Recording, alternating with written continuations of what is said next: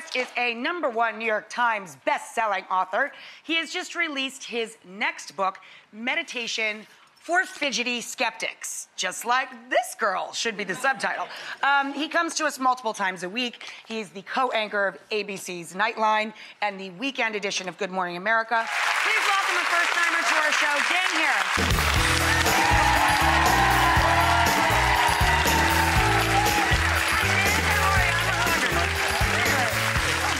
Thank you. My wife picked it up.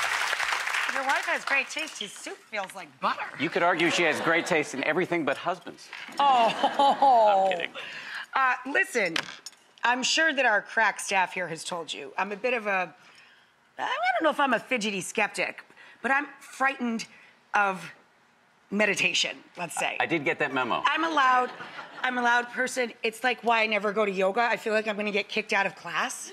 You toured this, you really went on a journey, like literally. You took that book to, was it 18 states for 10% Happier? So I wrote that book, it came out about 4 years ago, and it was my story. I told the story of being in war zones and having a panic attack, and then how I embraced meditation and what it did for me in a very competitive job.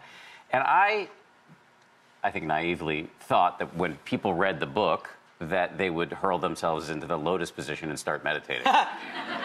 Imagine my surprise, that didn't happen. And I think we're now at a point in our culture where meditation is less weird than it used to be. However, there are millions of people who want to do it and aren't doing it. And so that's why I wrote the follow-up book, Meditation for Fidgety And that's why Skeptics. you adapted the app, right? You've developed right. kind of a how-to for 10% Happier. How does the app work? The app works that you download it for free, and we teach you how to meditate with a sense of humor. No pan flutes, no egregious use of the word namaste. It's very down to earth.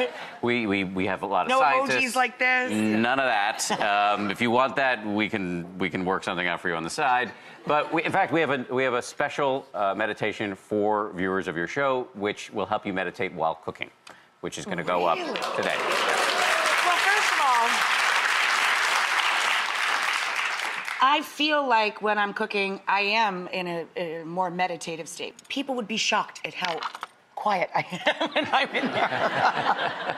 I think it can be, those types of activities are really healthy, although I'm not sure that it is meditation.